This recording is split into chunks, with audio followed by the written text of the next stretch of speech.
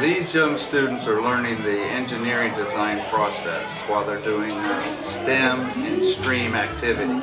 Define a problem, they have to do some solid research, then they have to individually brainstorm by themselves, then they're going to brainstorm with a paired partner, then they can go tackle the materials and they can start the amazing constant circle of create, test, and prove.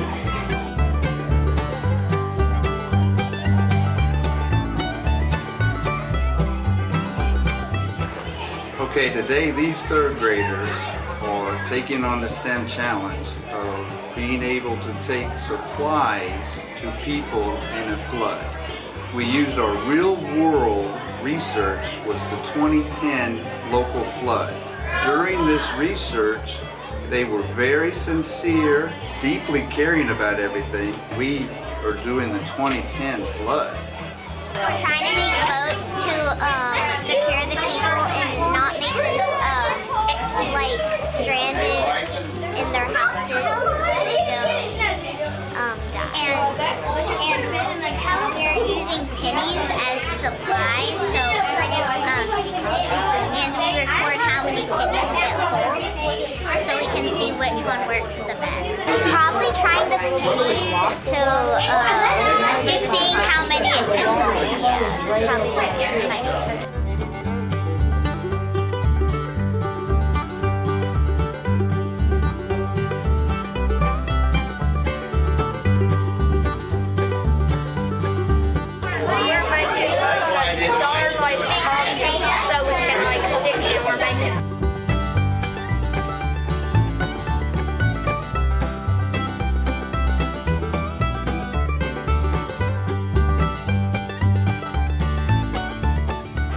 What did your best prototype hold so far? 36. That's impressive. 19. That's great.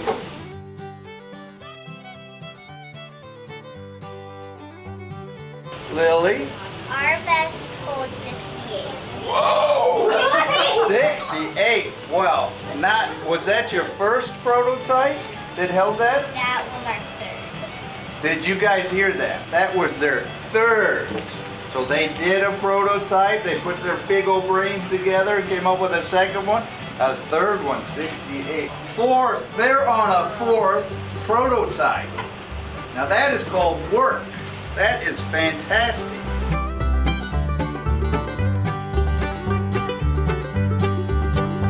Project was to build a bridge.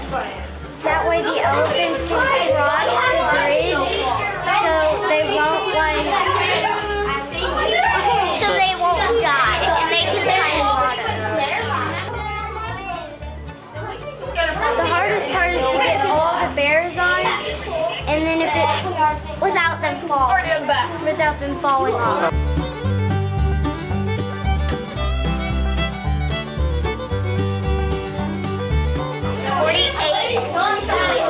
Little elephants on our bridge. Thanks to amazing resources, our STEM lab is up and running. This gives entire classes the opportunity to walk in there and tackle very difficult challenges. They have the time, the space, and the materials needed, and they really can go deeper in an environment like that than they could in a regular classroom. We first had popsicle tape and paper, and then this is how it turned out. Just like it was like a walk-up. I need scissors. It was so bad. The paper would just make it fly. Yeah.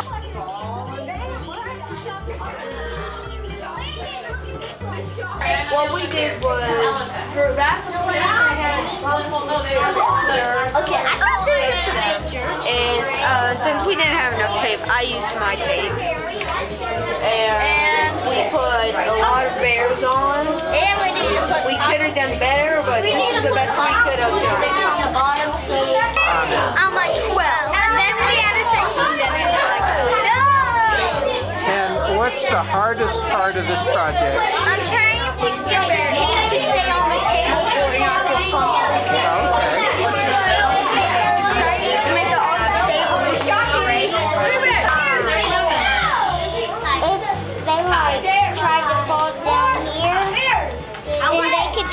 use the weight and pond back up here, and then they put this back on here and start continuing.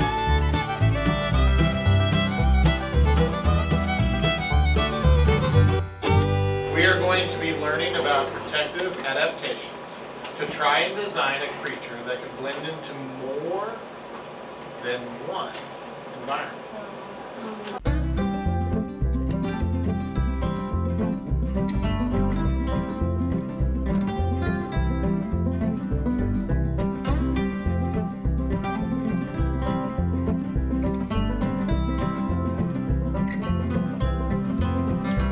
Cameron, what is it? Adaptation.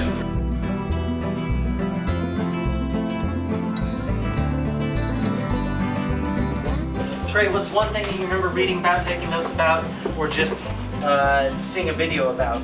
Oh, I said I know that usually the long and thick beaks get the most food in a To make a beak that can pick up a large beak to pick up food without using hands. And if we drop it, then we have to keep it wherever it is. And when we're building it, we have to be really careful.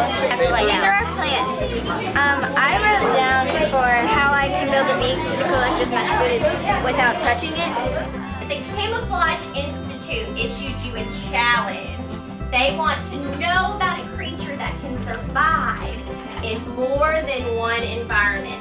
So I want you to get your pencil and you're going to kind of restate the challenge. I'm going to give you about 2 minutes to write down what the problem is.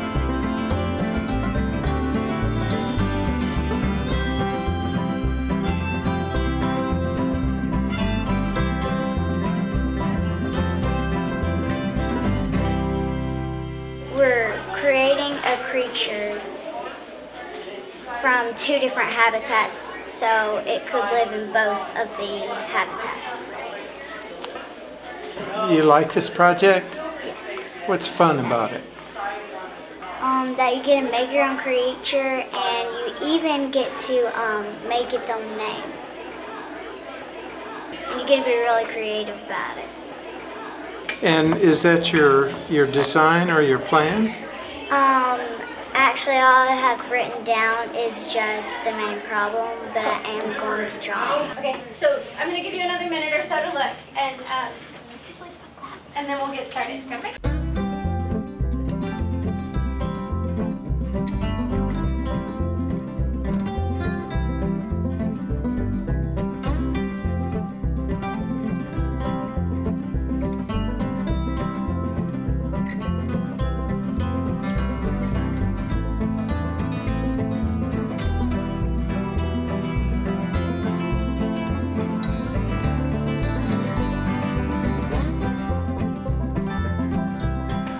supposed to like sketch out our designs and how we were supposed to like get the food into this. And first of all, we were supposed to ask a question. What are we supposed to make it out of? And I said, can we make a bird beak that can eat the food we have?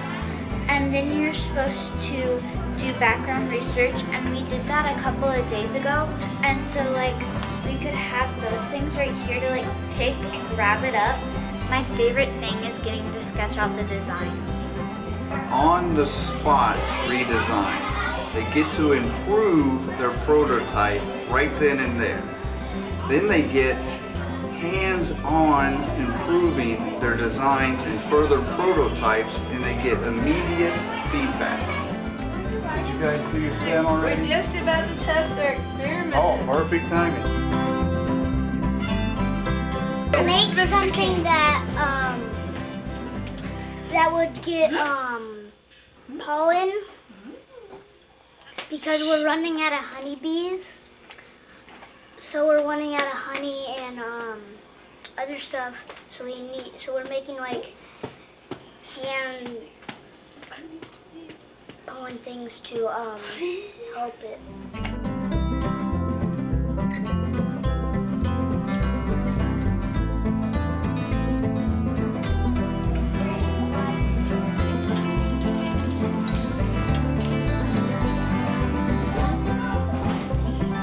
Hold it up so everyone can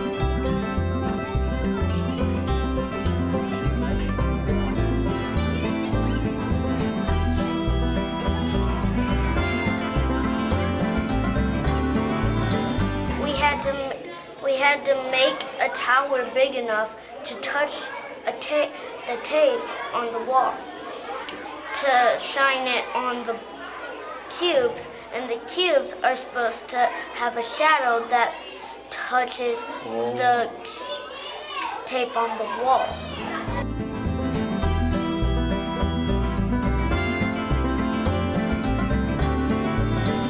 So what's your challenge? What do you guys have to do? Make a boat Make a boat that what? that floats. And we're trying to get as many bears as we can do.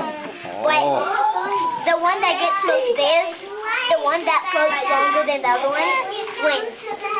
So you're trying to get the most weight into a boat and you're using Look what bears? ours can do. We can put the bears in here and then Why are we trying to do that? Where are we trying to get? to the middle school, up on the hill. Why, Izzy? Why? Because then you can see it flooding. Because we're flooding. We're trying to get up. We got this from the trash. You got that from trash. Well, it looks like it might do pretty good. And where's your drawing on here? My drawing's right here. Okay, so what did you draw? A star. This is how you draw. Stop. Okay.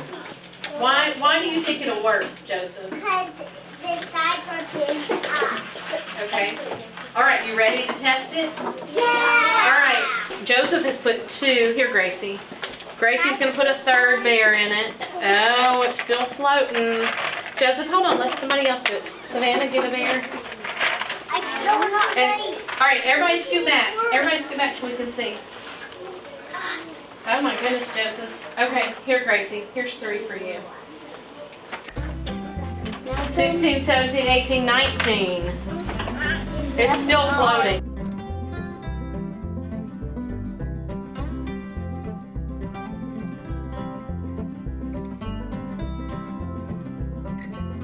So, but why do you think it's staying up? Because it's round. It's round, but did it have holes? No. Was it heavy? No. What do you think might be inside of it? That's air. Isaiah, come test it. Ooh, what's it gonna do? Oh! It looks so big. Okay, at the end of a STEM or STREAM challenge, we always like to get together as a whole group and discuss, hey, what if you could design one more prototype? How would you continue to improve? Now, I tell you what, the creativity and the actual practical designs they come up with are just fascinating. The future for the students at Fairview Elementary is extremely bright.